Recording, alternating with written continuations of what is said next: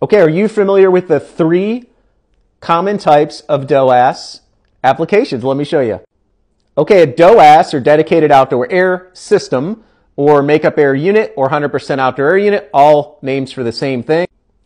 This is a dedicated unit that heats, cools, dehumidifies the air, ultimately to provide neutral air to the space. Let's say typically 72 degrees, 50% relative humidity.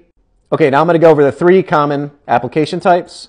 Okay, what you see here is what I see most, which is the dedicated outdoor air systems providing the dehumidified air directly to the space, and then you have units in the space handling the sensible load. These could be air handling units, fan coils, or VRF units. The OA here is handling all of your latent load for the space, or it should be designed to do that, and these units are just handling the sensible. All right, common application number 2. So here you can see instead of providing the air directly to the space, the DOAS is providing to the back of your terminal units. These could be VRF units, air handling units, or fan coil units. Again, you're providing the dehumidified air directly to the back of the unit, and then the unit's handling the heating and cooling of the space. Then you have what's called a dual path unit. We don't see these very often.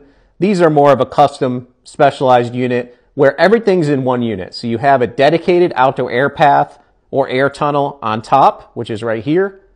And then the bottom unit is taking the return air, or the bottom path is taking the return air, providing the sensible cooling and mixing it here with the outside air. This is a more custom and expensive application, typically better for larger single zone applications in my experience.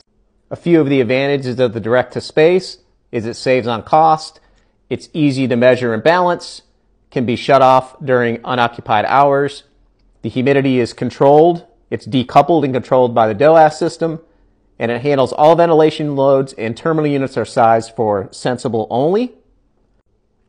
So it's serving to the back of terminal units. This was number 2. The same duct and diffusers, you're using the same duct and diffusers, so you're reducing cost. The ventilation air and recirculated air are thoroughly mixed. Terminal unit size for sensible only. And since the DOAS handles all the ventilation load and all the space latent loads, there's no condensation in the space typically. And I think we talked about the advantages and disadvantages of this here.